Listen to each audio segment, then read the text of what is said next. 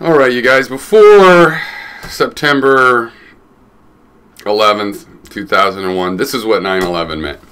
And it's still what comes up, I notice, if you type in 911. That's how it occurred to me. But if you type in 9/11, you get what we know as 9/11 now. So, you know, there's a lot of thoughts. Maybe I'll make another video on,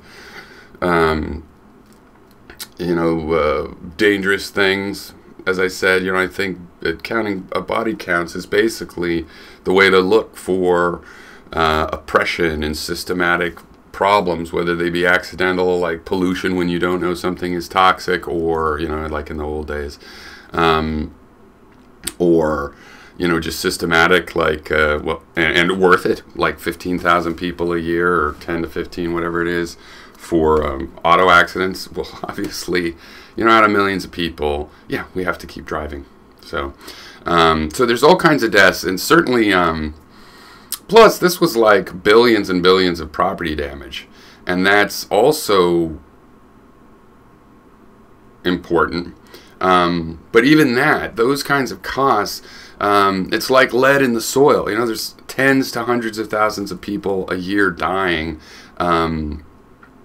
where, you know, that is one of the factors in their illness. So this is obviously a huge thing, but really it was more all in one. It was more than that. It was more than just the numbers. And I'm sure you all remember, it's like the old people used to say, where were you when JFK got shot? And I wasn't born yet, so. So yeah, I'm just going to share. So I was back in California. I had moved to Hawaii something like 5 or 6 months earlier. I had gotten a job over there, and which was great, because I kind of moved over there possibly dropping out of my career, trying to start a small computer repair business or something. I didn't know what. That's another story about why I moved over there.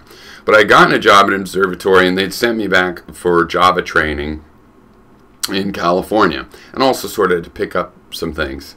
It was a chance to do that. And as I recall, I went to the class on Monday, and then Tuesday morning the class got canceled. And what happened for us is, so we got a call. It must have been around 6 in the morning, and it was still dark outside. And is the way I remember it. Memories like this are subject to some revision. So, we got a call from my aunt on the East Coast in Virginia about the towers getting hit, because they'd been watching in the morning news the first tower get hit, and then when the second one got hit, because of the first one they still were talking about maybe it was a small plane. Oh, what's going on? And but by the time the second one hit, which I forget, you know, was within a half an hour or something, you know, it was like, holy shit, we're under attack. So my aunt called, just kind of already like, this is crazy, wake up. And so I was at my mom's, you know, visiting, and my class was in Folsom or something. She lived in Stockton at the time. And so we woke up and started watching the news. It's like, holy moly, you know. And they had pictures of the second one, so we knew, oh, this isn't just small planes accidentally flying into the tower.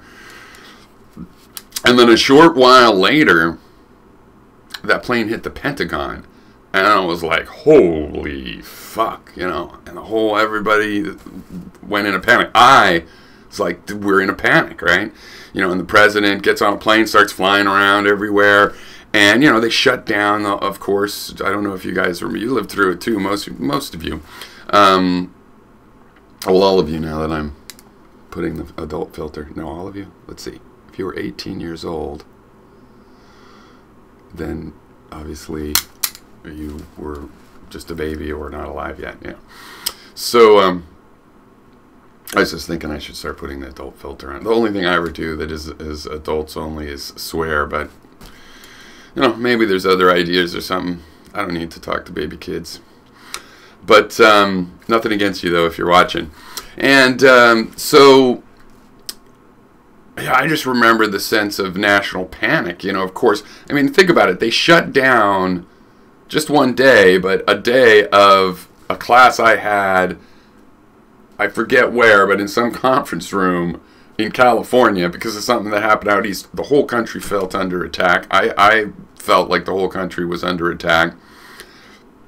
And then the other plane goes down, and yeah, you know, you kind of felt like, oh, we're going to keep getting attacked. This is a, you know, not necessarily an all-on-one-day kind of attack. I mean, I still wonder sometimes if, you know, shutting down the airlines and stuff for a week was, you know, did stop some other attacks.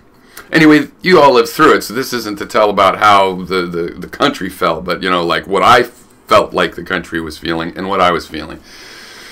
So then I had to go back to Hawaii, and luckily the airlines had just started, like it was the first couple days, and, you know, the schedules had been kept, and so I actually got to fly back with no problem, though it was weird. I mean, you know, there was military all over the San Francisco airport with, you know, honest to goodness, you know, in full fatigues and honest to goodness, like battle fatigues and machine guns actually pointing down, I guess, usually.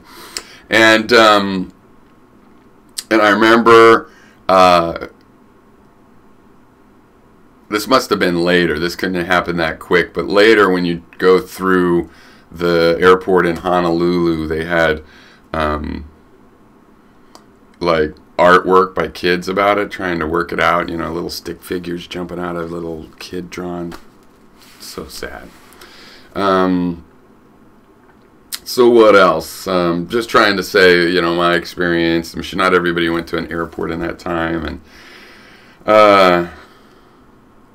yeah, and then of course all hell broke loose and people got crazy, and it's like, hey, let's pretend that Iraqis did it. The Iraqis didn't do it. But yeah, but we don't like them, and we might as well say, because I actually supported the war in Afghanistan, but not the Iraq war. I said the Iraq war was bullshit. In Afghanistan, I thought we'd go. I actually believed that they would go in there and smoke out Bin Laden from Tora Bora, and you know, I think they should have done that. I think we could have been in Afghanistan less time with or without that, personally. But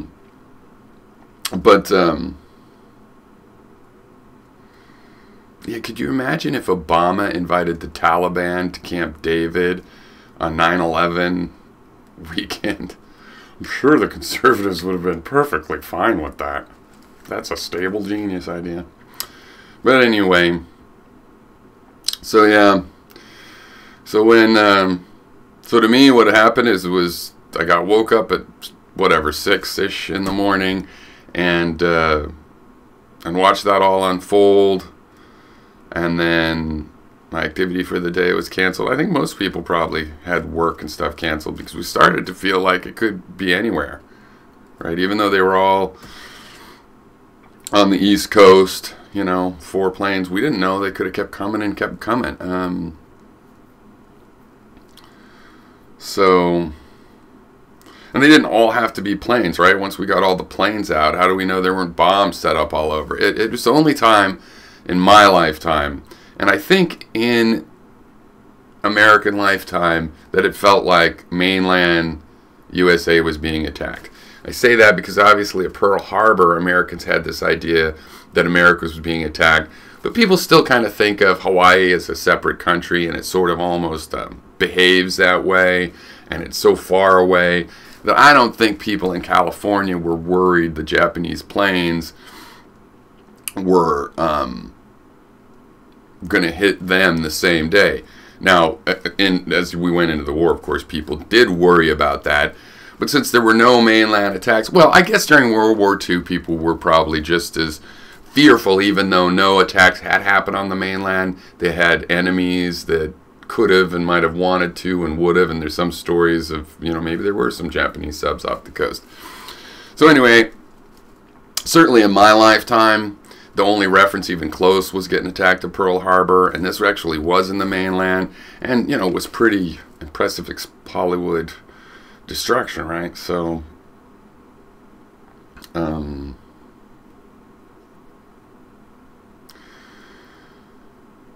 I really think that, as far as I remember, us calling people first responders a lot. I'd heard that term probably elsewise, but that's where we really, them going into these buildings that are on fire and whatnot. I remember watching one of the stations when the tower fell down while the guy was talking, and going, because I'd been thinking before, geez, these things are tough. Because when that truck had blown up at the bottom, I was like, that thing withstood that blast. That blast was freaking devastating looking, with the truck one that they had done in the basement. And it's like, those things are built pretty strong. And then we were watching them burn. It's like, those things amazingly strong. And so it just disappeared, but there was a cloud of smoke there. And you could kind of see the building was gone. That's why it looked like it had fallen away, but there's a cloud of smoke, and like, I don't know. And the smoke clears, it's like, yeah, it fell down. It was mind-blowing.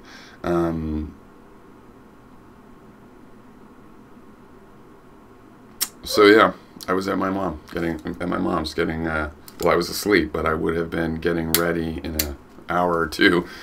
Well, no, around then, actually. The things must have started around 9 probably, or even 8. So I would have been about to get up, even though that's early for me in a situation like that. I had to get somewhere. So I was asleep. I woke up. I would have been getting ready to go to a Java language class. All right. Well, consolations to everybody. This is a day where... Oh, shoot. Probably messed that up, right? Always does that. Anyway. This is a day where it's just sad being victimized, but it did, the country was, I would say it was united, but I also would say that was false. I kind of, that we would become this extra, that we went into this warlike footing and became an extra, like all the people that want to make you take your shoes off and take away all your freedoms for security. They won the day, and they're spying on everybody. Why? Because of terrorism, and all of this right-wing stuff. All the Democrats being for the war, pretty much, and all the end up being for the spy state and the following wars and the drone wars and the torture. And it's like, now it's 20 years later, and it's like, yeah, so that's a big chunk of America's history now that's going to be characterized as this reaction because we were legitimately a victim. Very sad event in every respect. And the only people that came out looking great in it is the first responders. And we really should never forget that.